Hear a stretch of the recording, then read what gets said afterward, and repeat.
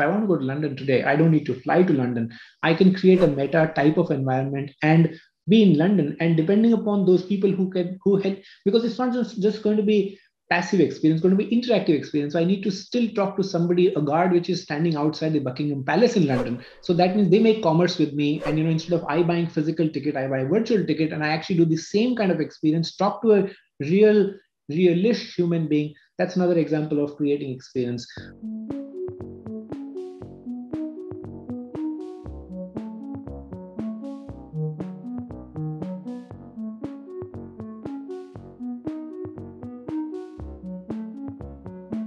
Could you also sort of paint a picture for our viewers on what a Web 3.0 world will look like in the future? We live in digital world rather than interacting with digital world, which means that the way I today own real estate in physical world, I will own a real estate in digital world. See, when you make money, what do? If you are super rich, it's only as many number of trips to the moon you can make, right? So you rest of your money you invest, and you want to make that money make more money.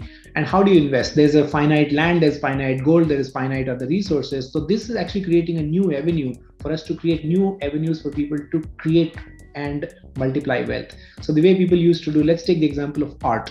So you went and bought an art from a very famous artist, and you sold it to somebody for more, and that person sold it to somebody for more. The art still is the same. Nothing has changed in the physical form of that art. Its value keeps going over time. So that's how in the Web 3.0 world, assets which live in the digital world will change value over time depending upon how many people like those. If I had the ability to kind of take a voice note, or if I had the ability to take, let's say, the image note of a celebrity and sell them for next 20, 30, 40 years. So that's one example of creating wealth and commerce out of Web 3.0. Second example is living and experiencing, which is, so today when we do, let's say, tourism, right? We try and go to a place, and if you can't, before we go, you go and watch a YouTube video of those kind of things.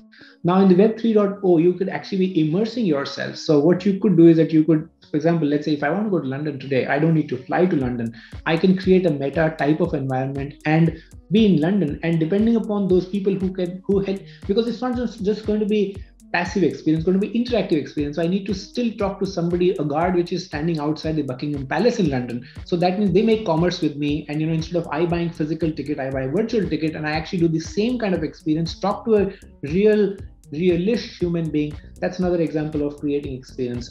The third example of living in the Web 3.0 world could be trying and dealing with things which I normally would do through an intermediary, and I don't need to do. For example, I said payment could be one option. There are, again, buying or selling property and having your own house, and those kind of things are going to be potentially the good use cases of Web 3.0. Right now, we are struggling with Web 2.0, where governments globally are trying to regulate big tech and their monopolies all over, and governments are figuring out a way to regulate that. But when Web 3.0 comes into being, then what happens in that case? I think regulations will evolve to deal with a technology like this. I've always seen that it's not that we first build regulation and then bring technology. It's like saying, if you were to wait for the roads to be built, we would have never invented car. So we first bring cars and then the roads come up. So I think in this kind of situation also, the regulation will come fast following, and they will evolve. Currently, most countries don't have a very evolved regulatory framework to deal with peer-to-peer transactions, but a lot of speed is happening in this space. So I think by the time it becomes mainstream, we will have regulations to deal with them. It's not an easy topic, but it's not an impossible. So I'm hopeful that regulation will catch up with something like this. So like you said, that there are lots and lots of opportunities for the Indian IT industry, and especially the tech talent which is coming out of the country. But what kind of skills do they really need to have to be a part of this revolution or evolution? Once again, it's not just blockchain. Blockchain will be one of the ingredients, but also all the other kinds of technologies which make the experience happen to live in a truly digital 3.0 kind of world. And yes, there are some general purpose technologies like I remember when I was in college, I learned C. It's still prominent in many of those, even blockchain applications. Of course, Java is very popular. Python is another one which is used to build many blockchain applications.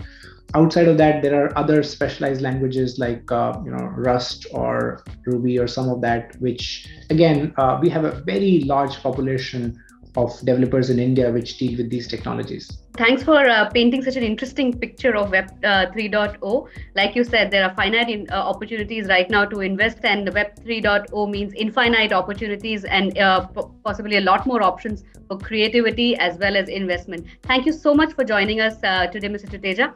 It was a pleasure talking to you.